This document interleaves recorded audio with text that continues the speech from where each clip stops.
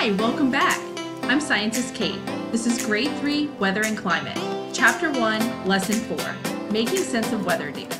For this lesson, you're not going to need any materials to do an investigation, but you will need these two documents. One is a set of evidence cards that we're going to be sorting.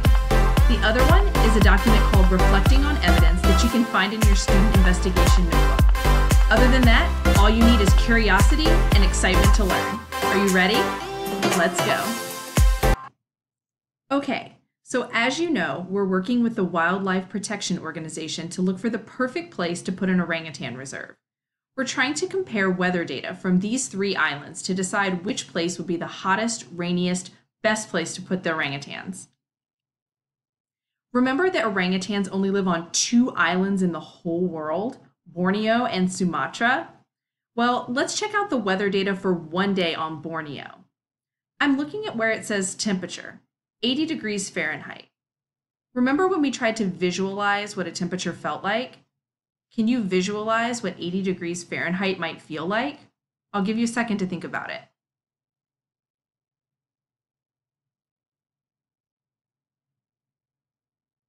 Do you think it's warm or do you think it's cold?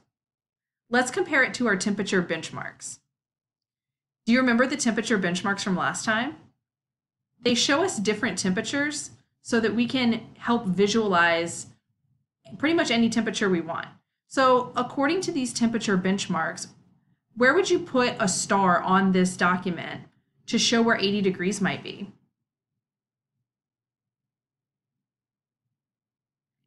I'm going to put it right here. 80 degrees probably feels like a little warmer than your classroom, but not hot enough to melt chocolate.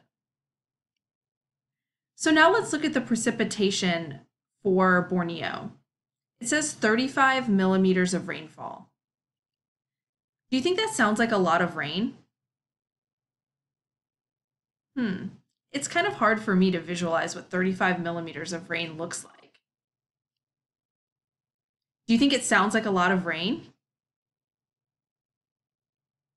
Well, I'm going to show you using a demonstration about how much 35 millimeters of rain is. Are you ready? Let me expand my screen. Okay, so I've taken this container and I marked it at 35 millimeters. Can you see that? Yeah. I just drew on it with a dry erase marker. And I'm going to try to see how many times I can fill this container with cups of water. So what I have here is a pitcher of water and this cup. So looking at this cup and this container, how many times do you think I could fill this cup up and pour it into the container before we hit the 35 millimeter line? I'll give you a second to make an estimate.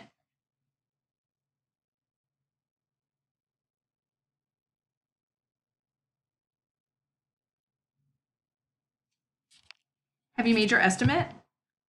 To be perfectly honest with you, I've never done this myself, so we're doing this together for the first time. I'm really excited. And my estimate is 10 cupfuls. And I'm using my mind to visualize about how much water would go into this cup and then how many times I could do that into this bucket before we fill it up. That's how I'm making my estimate, but I don't really know. So what's your estimate? Tell me. Sounds great. Let's see who's closer. Okay, here we go. Trying to get to 35 millimeters of rain. Now I'm using a very heavy pitcher and I have a towel down in case I spill. So let's see here. Make sure you count along with me. 1,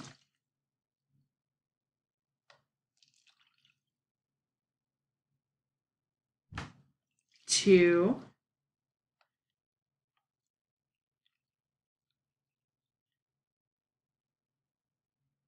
3,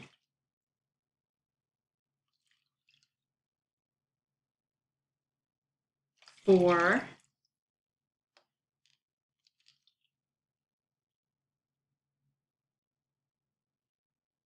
5. Ooh, we're getting really close. Are we to the line yet? We're not to the line yet. Can you see that? We're almost there. Let's see, I was at 5, right? Let's do 5.5. Ooh, not quite. I'll do the other half. Oops, that's more than half. Ooh, perfect. So it took 6 cups. How close was that to your guess? I was off by 4, so I tried though. Okay, so it took 6 of these cups to fill this bucket up to 35 millimeters. And I want you to take a look at the bucket one more time to see about how deep 35 millimeters of rain is. It's about that deep. All right. That really is going to help me visualize.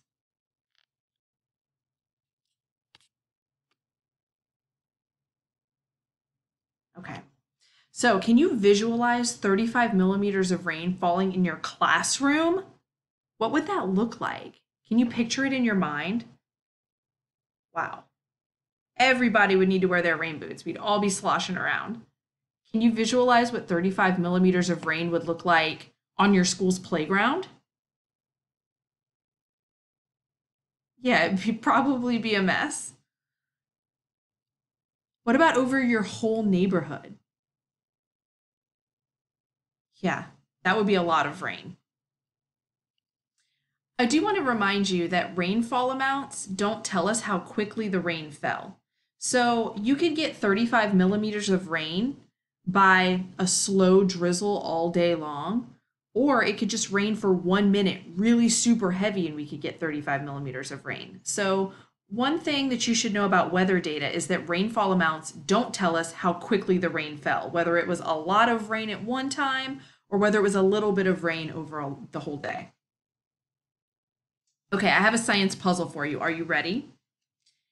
Here's the question. In which city would you need a heavy coat? Newburgh or Oldburgh?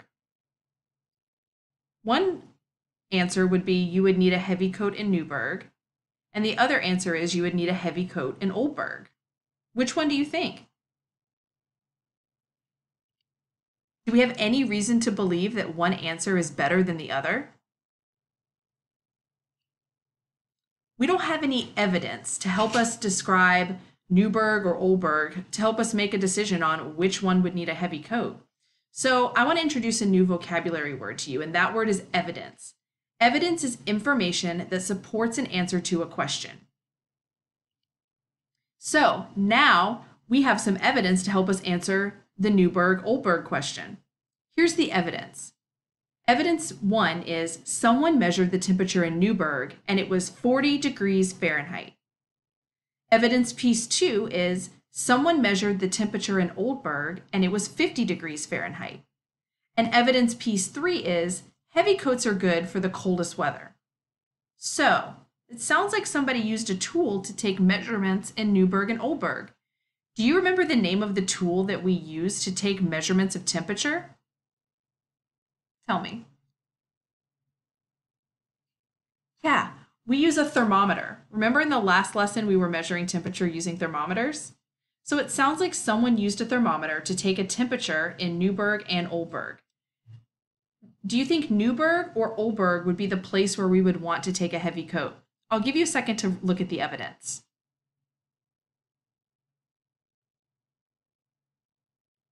Yeah, we would need a heavy coat in Newburgh because it's colder than Oldburgh. That was awesome that we had some evidence to help us solve the question. Now, we have 2 more pieces of evidence about Newburgh and Oldburgh. The new piece of evidence says someone went outside in Newburgh and said it felt a little cold. The second piece of new evidence says someone went outside in Oldburgh and shivered. If these were the only pieces of evidence we had, would we be able to convince someone that they need a heavy coat in Newburgh instead of Oldburgh? Tell me what you think. Yeah, these pieces of evidence are really hard to compare. They're not actual measurements from a thermometer. And so it's really hard to convince somebody that your answer is right if you don't have a piece of evidence that's really strong. So let's compare the pink evidence and the green evidence. Which pieces of evidence allow us to compare the temperature of one place to the temperature of another place?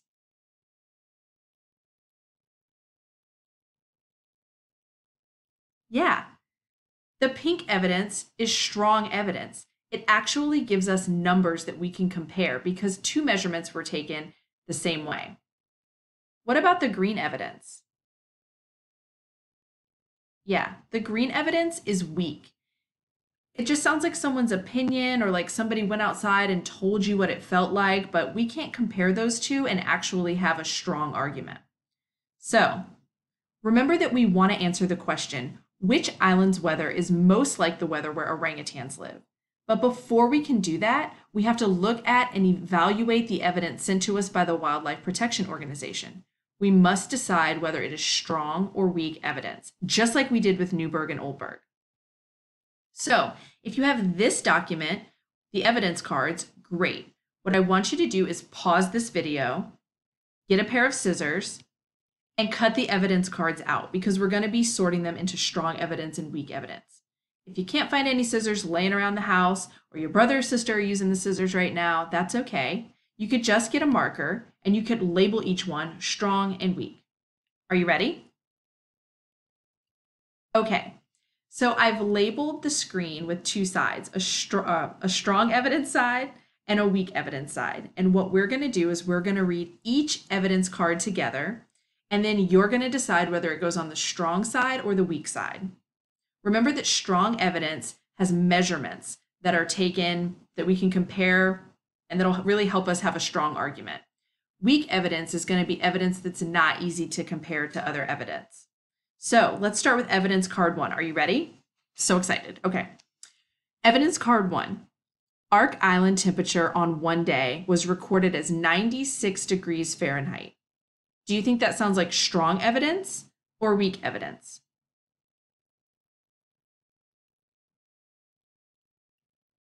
That is strong evidence. It has an actual reading from a thermometer, tells us a temperature that we could compare to the other islands. So that's going to be really strong evidence for us. Okay, evidence card 2. Ark Island temperature on one day, it was hot. Is that strong evidence or weak evidence? Yeah, that's weak evidence. Just saying that something is hot is not a good way to be able to compare it to other islands. Evidence card 3. Ark Island precipitation on one day, there was little rain. Is that strong evidence or weak evidence? Yeah, that's weak evidence. Again, there's no measurement there. Just saying that there was a little rain isn't really going to help us with our argument. Evidence card 4. Blue Island temperature on one day, 95 degrees Fahrenheit. Strong or weak? Yep, that's strong. It has an actual measurement. Evidence card 5. Blue Island precipitation on one day. The rain filled 2 bowls. Is that strong or weak? That is weak evidence. Evidence card 6. Blue Island precipitation on one day. It was raining. Yeah, that's also weak evidence. Does not have a measurement. Evidence card 7. Creek Island precipitation on one day. 20 millimeters of rainfall.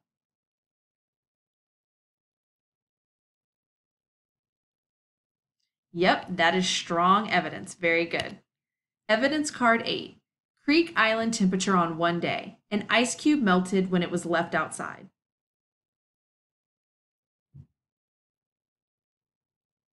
Yep, that is weak evidence. Now I had to make the cards a little smaller so I could squeeze them all in, but we're still doing the same thing. Here's evidence card 9. Creek Island precipitation on one day. The rain filled 3 mugs.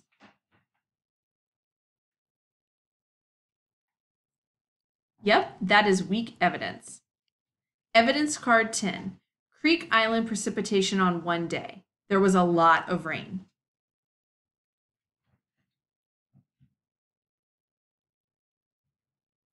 Yep, that is weak evidence too. Evidence card 11. Blue Island precipitation on one day. 38 millimeters of rainfall. Yeah, that is strong evidence. What about evidence card 12? Creek Island temperature on one day. 86 degrees Fahrenheit.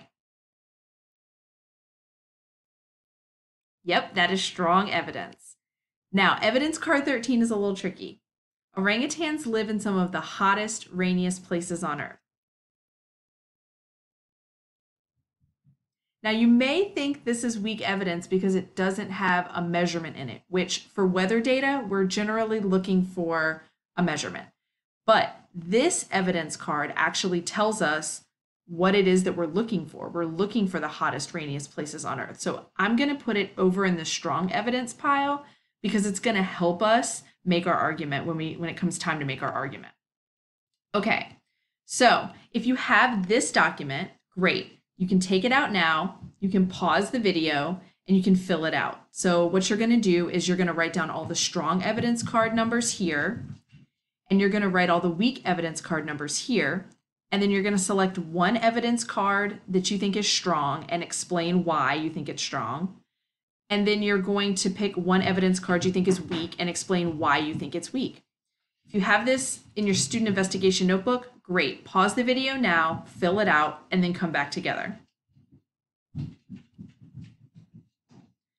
All right, what you just did is a really, really cool skill. It's called evaluating. You just evaluated a bunch of evidence. Evaluate means to judge how useful or accurate something is. And that's what we just did. We looked at all those pieces of evidence and we decided how useful they were to us. The strong evidence is going to be useful. The weak evidence is not going to be useful. So we just evaluated. Woo! All right, I've gotten rid of the weak evidence and now I just have the strong evidence because I'm ready to make a decision. I don't know about you. I'm ready to make a decision about which of those 3 islands is the best one for the orangutan reserve. Are you ready? Let's take all of our strong evidence from the card sort and let's use it to compare these islands. I'm so excited. We've been building up to this. I want to know which island is the best, don't you? Okay, let's put all of our strong evidence into this table. So let's start with temperature evidence. For Ark Island, we know the temperature that was measured on one day was 96 degrees Fahrenheit. On Blue Island, the temperature on one day was 95 degrees Fahrenheit. For Creek Island, the temperature on one day was 86 degrees Fahrenheit. So I just want you to look at those 3 temperature measurements and decide which island is the hottest. Get it in your mind. Ready? Okay, I've got it. Do you have it? Now let's look at the precipitation evidence because we're not just looking for the hottest island, we're looking for the rainiest island too. So, oh no. The Wildlife Protection Organization did not send us any comparable data about precipitation for Ark Island. So we can't really compare it. But that's okay. We'll keep going and see about the other 2. Blue Island, the precipitation on one day was 38 millimeters of rainfall. And on Creek Island, the precipitation on one day was 20 millimeters of rainfall. So compare Blue and Creek Island and decide which island had the most precipitation. Do you have it? Me too. All right. So we can't compare Ark Island because we don't have enough data. It's just sort of out now because we can't compare it to Blue Island and Creek Island without knowing how much rain fell, even though it is the hottest island. So looking at Blue Island and Creek Island, I'll give you a second, and I want you to tell me which of those 2 islands is the hottest, Blue or Creek.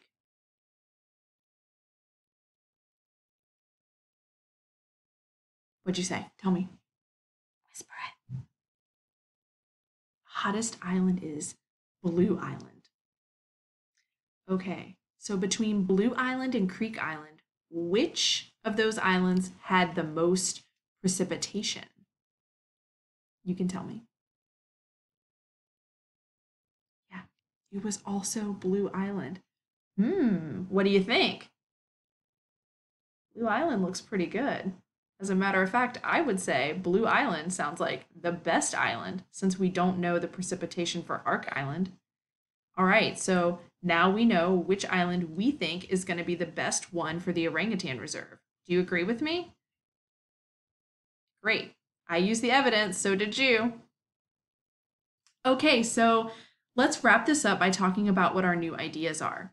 I have the new ideas from the last couple of lessons and the questions that I had.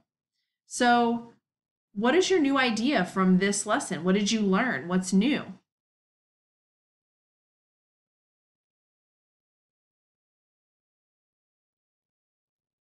Great new idea. My new idea is we can evaluate and compare weather data to solve problems. What are your questions moving forward?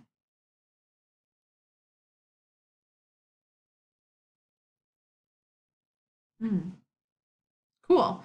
My question moving forward is how do we actually convince the Wildlife Protection Organization that Blue Island is the best island?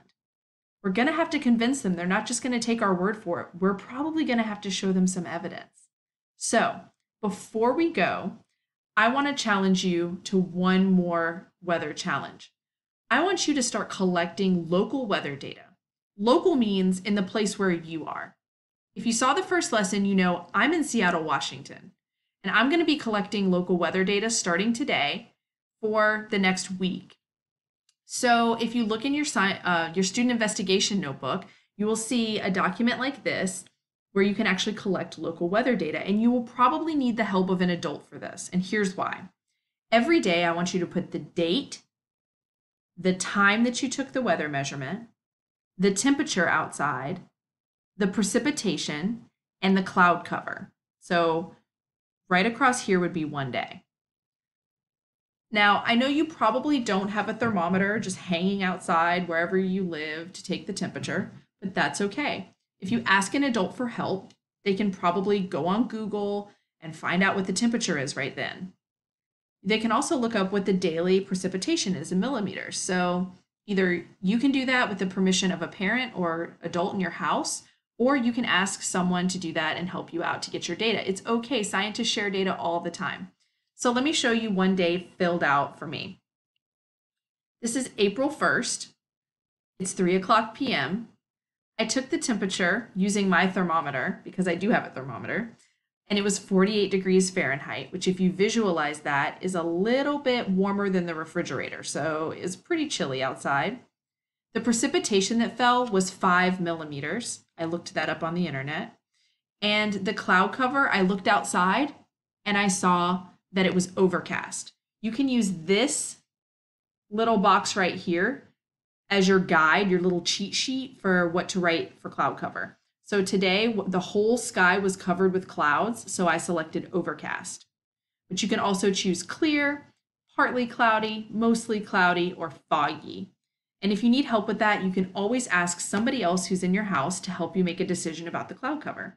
So I want you to take local weather data for wherever you live for the next week. Can you agree to do that? I'm going to do it too. Great. That's it for Chapter 1, Lesson 4. I'll see you next time for Chapter 1, Lesson 5. Bye.